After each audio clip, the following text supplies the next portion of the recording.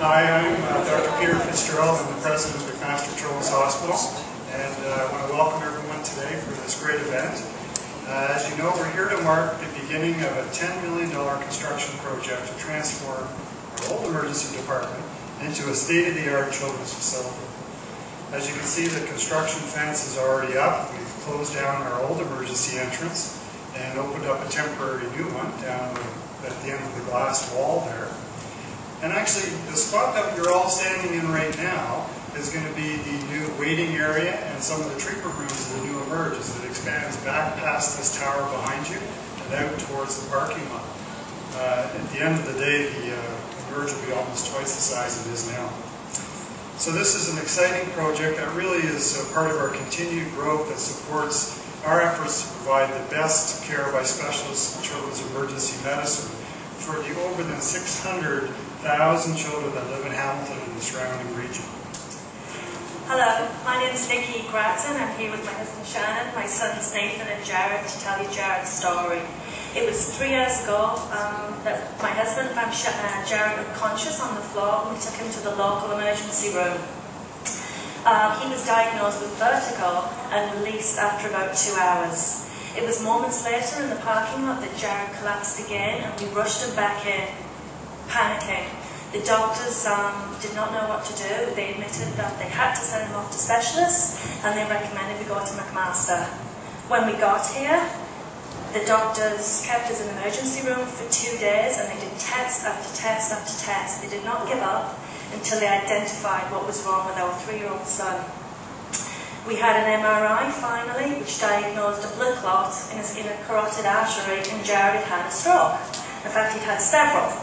Unbelievable. In a 3-year-old, they gave us the counselling, the support and the training that we needed to be able to take care of him.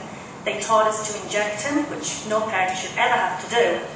But for twice a day, for 5 months, we had to inject him with blood thinners to disperse the clot. They supported us. The nursing staff were unbelievably kind to Jared. He was so cute.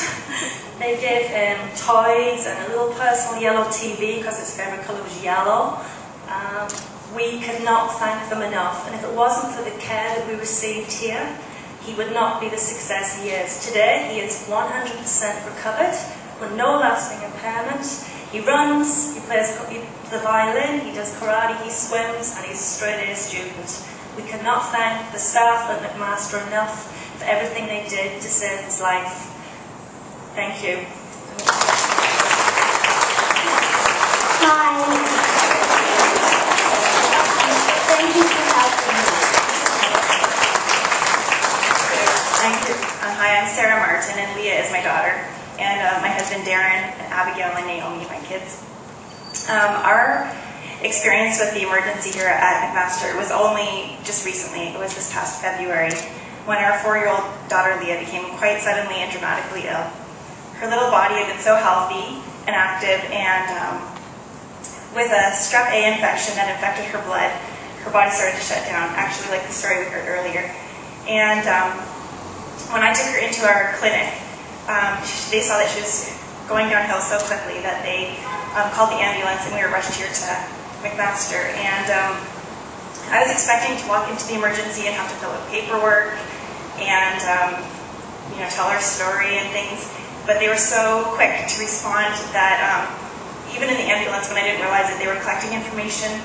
And we got here, and a doctor and an emergency nurse were right on call there, doing blood work, putting her on an IV, and I was very thankful for a sick kids hospital where they could call an intensive care team right down to the emergency to work on her. And within minutes, I think Leah was intubated, and it actually took 3 days for her to be fully stabilized, but the care that she received here was incredible, and not only the care for her, but for our children, her siblings as well. They weren't able to see her, and to have the child life specialists that counseled them through that and introduced them to the equipment in the critical care unit, and all the staff, the social workers that helped us walk through a very dark time in our family's journey. And we're just really thankful that there's an emergency room that can help people with their children that has the specialized equipment,